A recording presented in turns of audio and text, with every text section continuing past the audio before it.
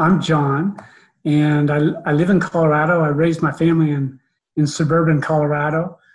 Been a registered Republican my whole life.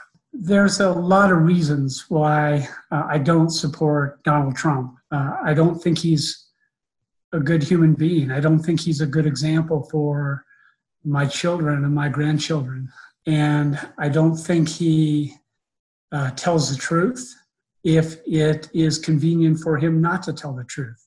Donald Trump does not care about the rule of law. We're putting at risk the very things that differentiate the United States from Russia and from China and from North Korea. And it just poses a great risk of the erosion of our great nation and what holds us together. Most of the elected Republicans do know he's not doing the right thing. He's put the choice to them for the world to see.